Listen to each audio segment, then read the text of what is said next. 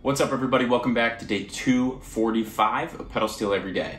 Today I'm learning and practicing forward bar slants. So instead of using the A and B pedal to raise the strings on the pedal steel guitar, you can use the tone bar and slant the tip end forward towards the pickup side of the guitar to get a similar sound. This technique is super tricky because you need to properly intonate both strings and account for the change between whatever position you're starting from to that slanted position and perfectly put it in tune. In my eyes, the only way to get really good at this is to practice it and dedicate some extra time to sliding back and forth from an original chord, then sliding it up and going back.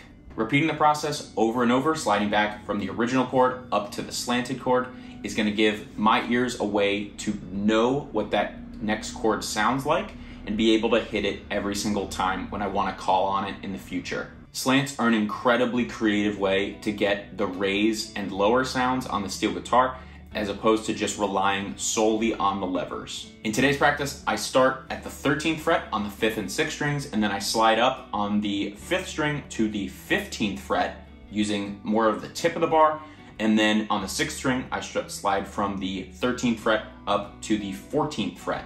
As I said before, there's two ways to get this sound, going from the 1 chord to the 4 chord. The first being just using the A and B pedals together, and the second using the slant. Let's hear what each of those sound like.